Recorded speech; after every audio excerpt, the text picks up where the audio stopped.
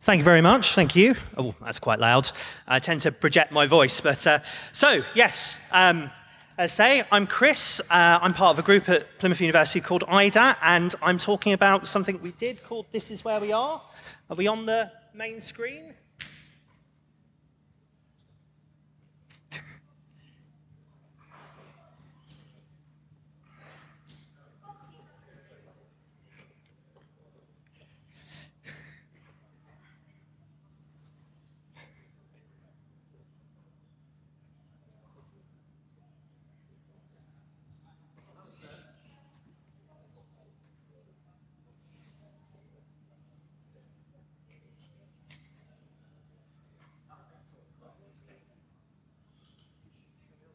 Brilliant. Cool. Minor technical difficulties. Brilliant. So, playing. Brilliant. So, kind of the objectives of this talk is to say hello, introduce you to me, and IDA. I'm down from Plymouth, and I'm going to talk about how the installation came to be, all the technology that's inside it, more focused on the technology and some kind of the things and experiences we learned, especially the big hard lessons in there. But first, a little bit about me. My name's Chris. That's my 3D printed version of me with a nice little top hat. And I'm a lead developer and research assistant at a place called IDA. I'm also an associate lecturer on the digital art and technology course, and I do freelance work as a consulting technologist, which is a name for a job which I completely made up because I thought it sounded interesting. So I'll start off with a little bit about IDA. So we are an open research and design collective playfully experimenting with data. Now, I could go into the official, here's all the research things we do, and here's all we're funded by, but I could talk about some fun stuff we've done. Some of you may remember or have heard about this in the past. So here's one thing we've done many years ago. This was something called Slothbot. This is a piece of architecture that's designed to get in your way. So this had a vision system above it, so it detected when people were walking through, and then when you were walking past after your lecture, you would have this wall in your way. We also do things like put random lift buttons in. So if you were going in and didn't know which floor you wanted to go to, hit the random lift button, turn up somewhere else as well. We've also given a bunch of Macau apes a iMac many, many years ago. It's one of the old Power G5 ones. And we asked them to write the complete works of Shakespeare. You can download this PDF, and you can see they mostly wrote S's on there. But that gives you an idea of what we do. We have a sense of humor, a bit of tongue-in-cheek, but we also do the proper, legit research bit. A lot of my work recently is focused on working with arts organizations around data. This is the Cheltenham Festivals. This was a little app we built, and we asked people to log where they were visiting at the event. And when those big hotspots were where most of the activity happened, and we sent some Norwegian puppeteers to them to get them excited and going. But most recently, we've been working on this project called Quorum, which is all about sensing from lots of different places, working with a big audience around 3D data, spatial awareness, and stuff like that. So one of the example projects from here, this is a immersive vision theatre piece where we took some DICOM data files of my boss, turned them into polygonal files, and created this immersive interactive experience. And here you can get a 3D internal fly-through of the person who pays my wages, which is a little bit weird. But off the back of that, we were invited by the Tate Modern back in 2015 to take part in their data jam. And here, I'll wait for the guns to go. So this was something we were working with the audience, and we were collecting everything people were saying online, and then transposing it into a 3D model of London. So here we've got a 3D model ripped off of Google Earth, and then a waveform of sentiment deforming as the event is going on. So we build this kind of digital sculpture over the course of the event. So they really liked that, they really enjoyed it, and the Tate Collective remembered us and got onto us. And earlier this year, Tate Modern were finishing off their new extension, the Switch House. And they had this empty space in one of the floors called the Tate Exchange, which is meant for temporary works of art, workshop space. And they invited us, and I thought, this is brilliant. We should get you IDAT guys along, and you should build something really, really cool and really exciting. And that became, this is where we are. And this is a quick walk around the installation itself. And to give you the formal crib notes, the short description, bringing together technology, audio, and visuals, this dynamic data-driven artwork asks audiences to consider the data they generate and the algorithms they increasingly influence in their behavior. This is where we are offers a glimpse into the future of collectively living, working, and being, and with and through algorithms. So yeah, that's the academic instruction, which is kind of really boring and works really well in academic papers and bids, but is less interesting here. What it really is a cool digital sculpture and shape. So the thing knows when people are around it and can interact and flash towards it. It knows when you're touching it. It creates sounds and listens to what people are saying about it and the Tate Modern, and then all captured and evolved in this kind of digital aquarium thing. And I'm kind of, over the course of this talk, I'll kind of touch on the various different elements in our technology stack, of which there's quite a lot of stuff in this.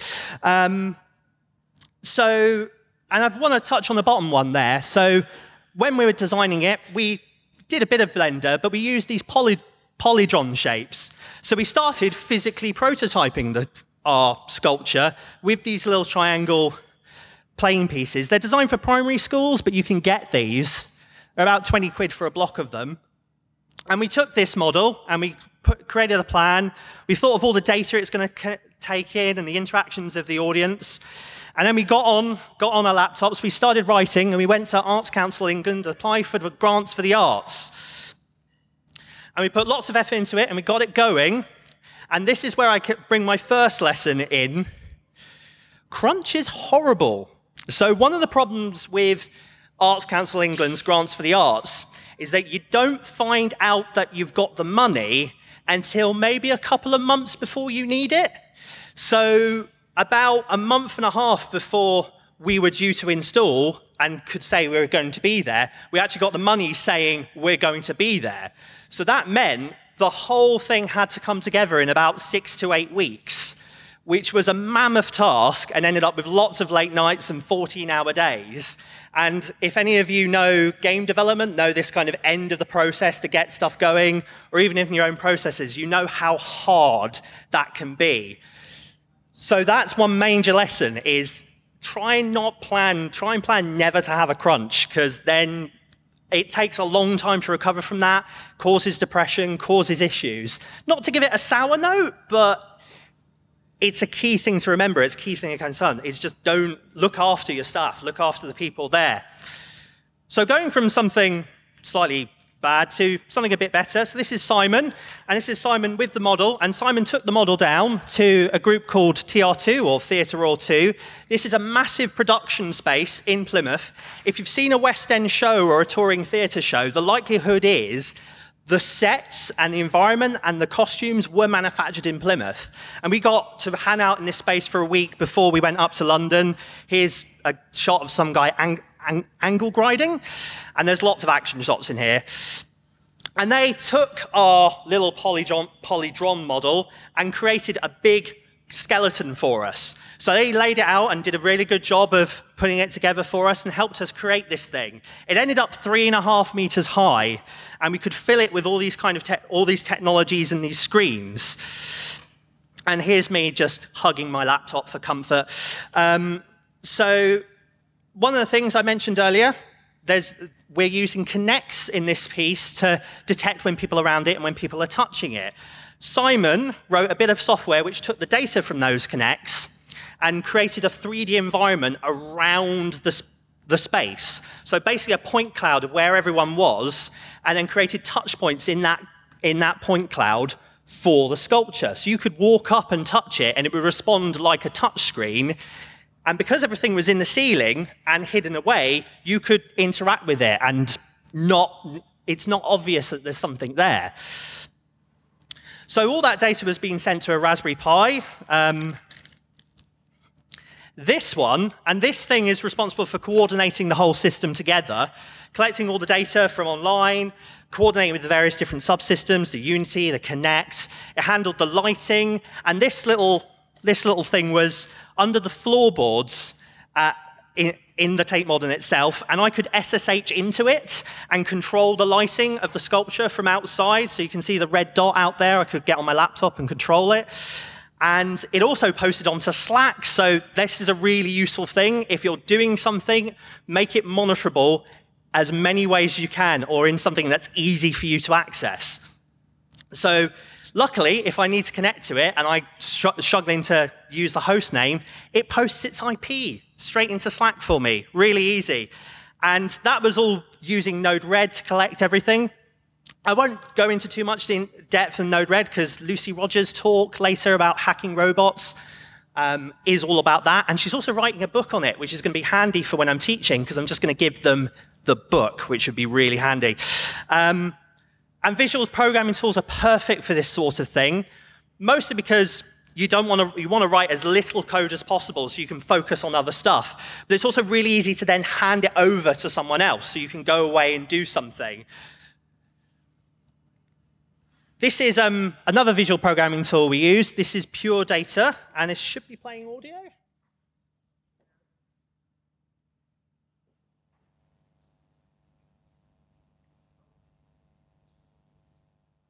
Okay, that. Aha. So Pure Data is I think some of the people were using it in the Algo Rave 10. So Pure Data is a visual programming language for generative sound, and then while it looks like a mess, I can easily tell from the top to the bottom that you can fix it, you can go in, I can easily understand what's going on there. This was triggered by the different emotions and different things we were picking up, what people were touching, and then it was triggering this sound. What was kind of nice is it had a big subwoofer in the system, so you could go and touch it and the thing would start vibrating at you as well. So we go along to the Tate Modern, and there we go. Here's the GoPro-based time lapse. And it took us about a day to set up to get the initial setup done, to get the frames in, get the screens in as well. And here's one key thing which was really awesome: get your client involved. So if you're doing it for someone, get them involved in a little bit of coding or a little bit of soldering in this case. This is the Tate Collective. We were using them, and this is their Tate staff who are looking after us. Get them involved in bolting something on or doing something with it, because that gives them some ownership and some idea of what you're doing. And it gets them really excited and interested in asking questions, and they keen and wanting to learn and wanting to engage with you. So, skip over some more action stuff. It's big enough to get inside, and that's Simon stuck in before we locked him in for eternity. Inside was a complete mess of wires. If there are any electricians in the room, you're probably going to start looking at me in horror. There's about 40 or 50 different things that needed power in here, so a mess of kettle leads and DMX wires and XLR. We had lots of custom wiring and things done for us. And one thing to remember in here, if you're doing installation, your venue is your friend. If you let them know exactly what you want, exactly the stuff you need, they'll provide it for you. They did a fantastic job of hiding the connects for us and providing us everything we needed. Now, they gave us an internal network out to use, but no Wi-Fi for the devices. So your venue is your friend, but what they don't know doesn't hurt them. So we put a Wi-Fi router in, but we just hid the SSID, and they didn't know, and it was fine. Don't tell anyone, although this is being live streamed, so if someone from the Tate is watching, sorry, we broke the network law. But they looked after us really well, and they fed us. But at the end of that first day, we had a bit of a horror story. We booked some because of that late running of getting the money, we had to book cheap Airbnbs to stay in. And we got locked out of our Airbnb on the first night. Now, the problem with that is that we had spent 300 quid on the hotel and had about 4 hours sleep, and all our stuff was in the Airbnb.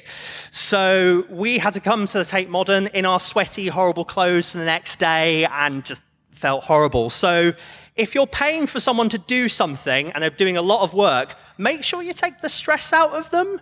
So make sure you provide things for them and give them a place to sleep that they can rely on. Luckily, it got unlocked and was all sorted and fine later on.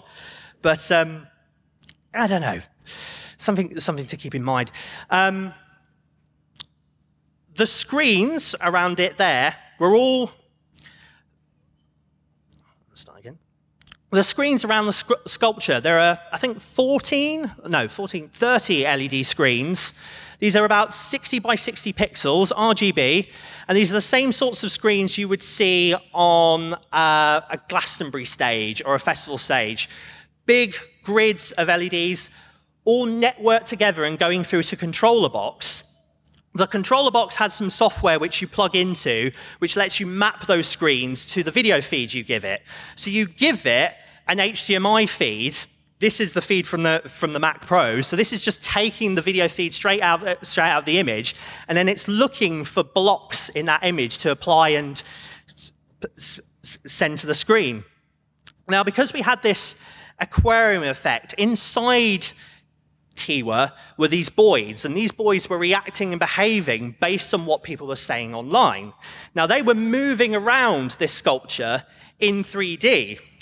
So our Unity coder, Cameron, we slightly melted his brain by asking him to figure out where all those screens are in Unity, apply them to the 3D sculpture, and then map those screens into the 2D visual that was then going out to the controller box.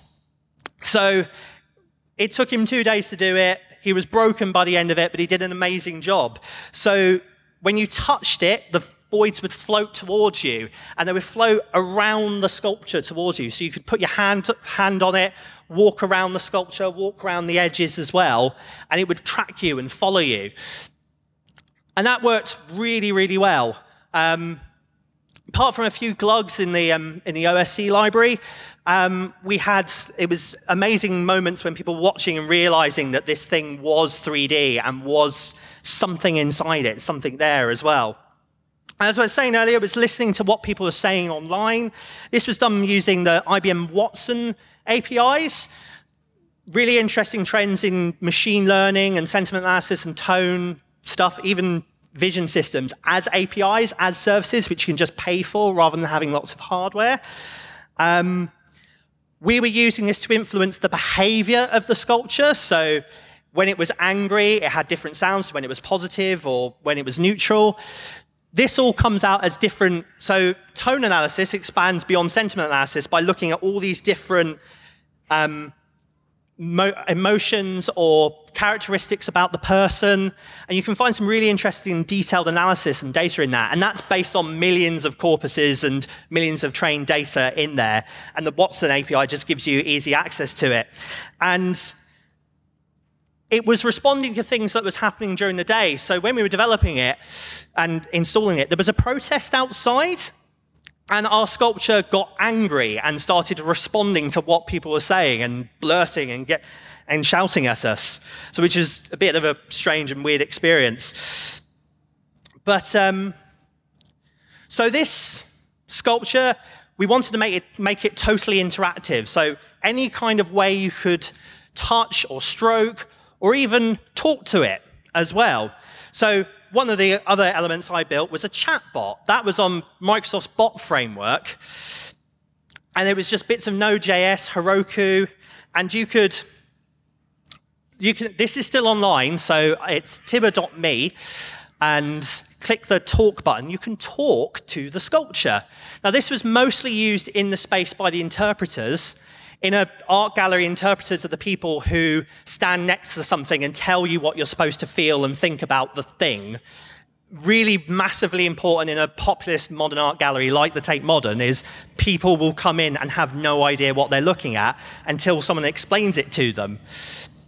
So this thing here, it knows about love, it knows what's the meaning of life, it has lots of different responses. So going back to getting people involved, we had our Tate collectives and our Tate staff all writing responses for this. You can tell which ones I put because they're the war games references in there. So if you ask it if you would like to play a game, it suggests global thermonuclear war.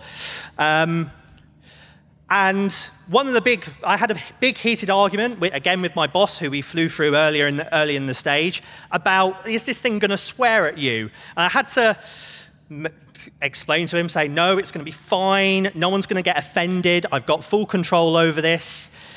But I tend to worry. I tend to freak out a little bit if I don't know what's going on. And I always feel like if I leave something, I may come back to something on fire. But really, we did enough. It would be fine. I could just chill out and relax.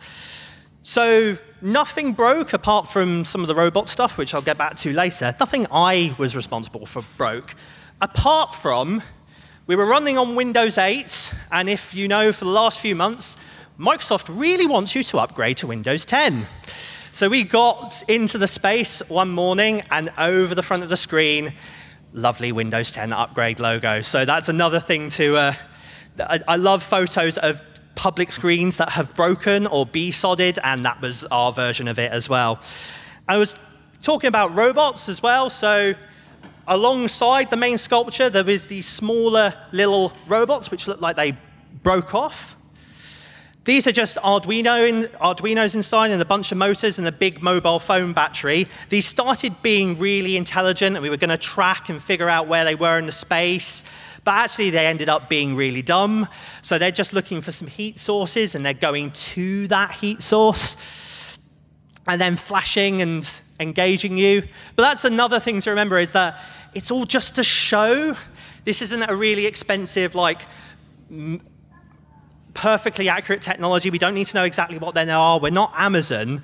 If something wanders off or tries to go down the stairs, we just go and pick it up and go, oh, you shouldn't have done that. You need to behave and listen to me. You just kind of play and perform with the thing, because your audience, the people going through the space, don't know that it's not dumb. They don't know that it's not smart. They don't know that you're only created something that you're just playing around with. And of course, now, it survived the private view, it survived the adults, but kids loved jumping on them and pushing them about. They flocked to it, and they slightly broke the spindles in our motors. So unfortunately, it didn't survive the whole thing. Some people came round and tried to offer us money for them as art pieces. So I think Lee got offered, the engineer who worked on them, about £2,000 for one of them. I don't know why he didn't take them up on it. I certainly would have. And kind of installing it, it's a big hassle. It's lots of work, many hours, lots of trips to Lyon. Lyon's amazing. We don't have it down in Plymouth. All these things in London you have access to. It's amazing. But at the end of the week, when everything's done, all the technology's there, and the public are out, the interpreters are there, you can just sit back and enjoy it. So Lee decided to have a kip. On the press day, we had quite a few people around. We had the nice write-up in Ars Technica. In that space, we also had other artists and other people using that space. We had some dancers walking around and leading a public dance through it, but all the public were giving instructions on little radio-controlled headphones. So they were listening to something. They were listening to instructions to go up, touch, and play with it, while everyone else who weren't listening was just looking in amazement. So they incorporated our bit into our sculpture into their work. And that was really fun to see. And it really worked helping people bring people through the space into our area and enjoying and interacting with our piece. As I was saying earlier, with the tracking, the kids, again, run up to it and just whack on it. Adults love it because it's one of the few things that was in the Tate Modern that was truly interactive. That was something you could go and play with, not just stand and look at and try and understand. It was something you could just walk up to and mess around. And there was lots of great examples of little tiny moments and things that happened that was just amazing to watch. As a creator of something, it's a lovely feeling to see someone use your thing that you've built. If you're an app creator or if you've done something, it's nice to see someone on the tube using your app or accessing your website. And this was just that again. And there's some lovely moments where it tracked people perfectly, and that created a really great response in our audience. Although obviously we're telling people to walk up and touch stuff, we had an extra screen to one side which just had an explainer video. And of course, because everything they've seen before in that space they could touch and play around with, they walked up, the kids especially, just walked up and started touching the screen. They were thinking something was happening because it was an animation on there. But this lovely, expensive screen that the Tate Modern got in specially for us had lots of smear marks, and it was lovely. It was great to see that. And of course, we had an online response, and when that chatbot had some perfect moments where it was responding what love was, I think in this case, love is the discovery of ourselves and others and the delight of recognition. And then that generates people excitement, people online, and just lovely to be in that part, be in that scene and enjoy what's happening, despite all the stress and difficulty of putting it together. And into the last few minutes, 3 more minutes? Cool. So other events during that time, there was the private view, and I've never felt more out of place.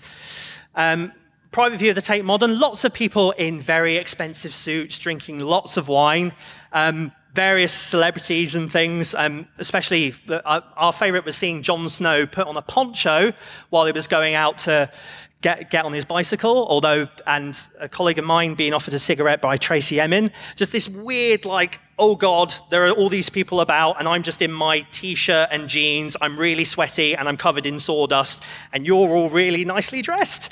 But we're all drinking wine, so it doesn't really matter anyway. So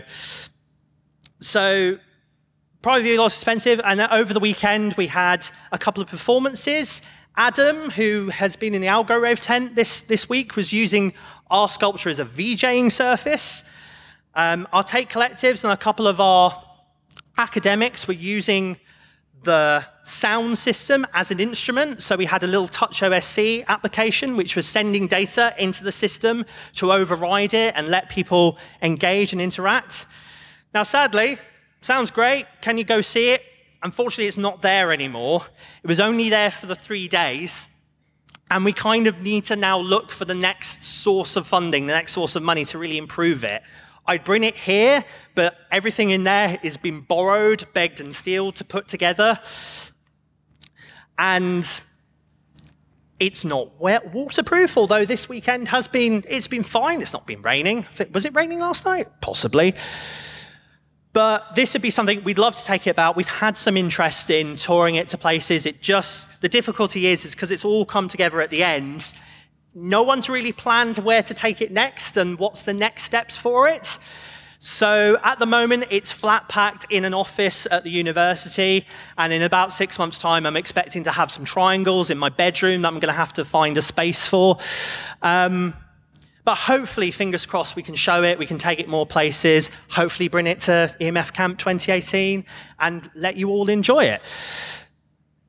And to end, despite all the stress, despite all the worry and those enjoyments, I got this picture a couple of days after I'd slept for about 3 days once I got back to Plymouth, of just, this is